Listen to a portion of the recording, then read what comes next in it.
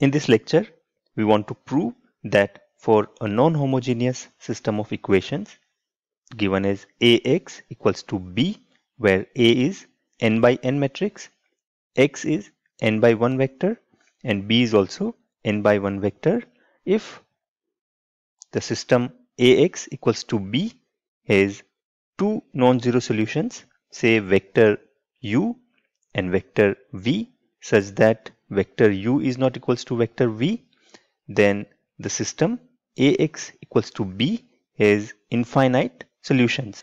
In other words, a non-homogeneous system of equation Ax equals to B can either have a unique solution or infinite number of solutions.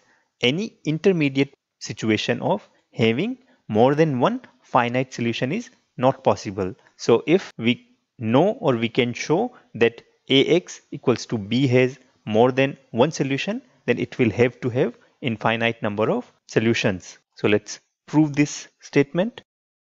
Because u and v are solutions of Ax equals to B, they should satisfy this equation.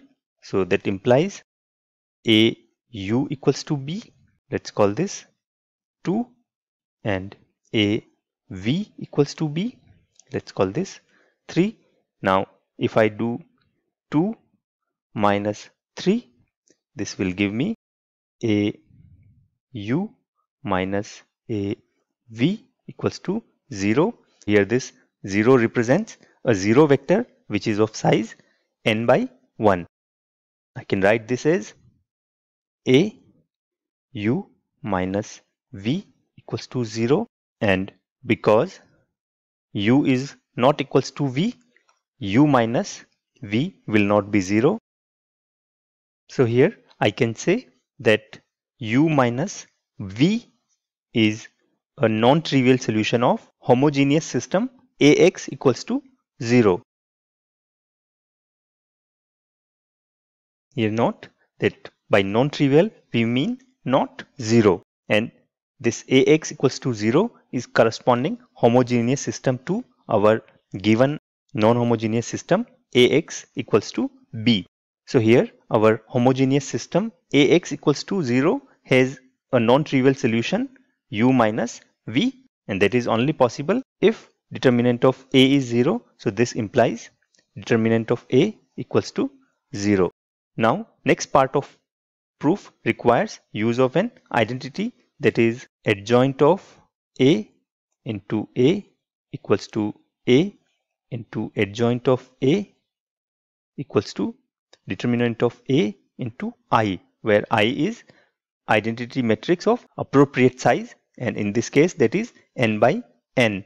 Here adjoint of A is transpose of cofactor matrix, and this is the identity that gives us A inverse equals to adjoint of A divided by determinant of A when determinant of A is not equals to 0. But this identity is true in all situations whether determinant of A is 0 or non-zero. So next I will pre-multiply my given non-homogeneous equation Ax equal to B by adjoint of A, and adjoint of A into A will be equals to determinant of A into I, and this implies here I into x will be just simply x. So I have determinant of A into x equals to adjoint of A into B. Here we have shown the determinant of A is 0. So this is 0 into a non-zero vector x. So left hand side will always be 0, and that is a 0 vector of size n by 1, and that implies adjoint of A into B should also be 0. So for our given non-homogeneous equation Ax equals to B, we have shown that determinant A is 0 and adjoint of A into B is also equals to 0.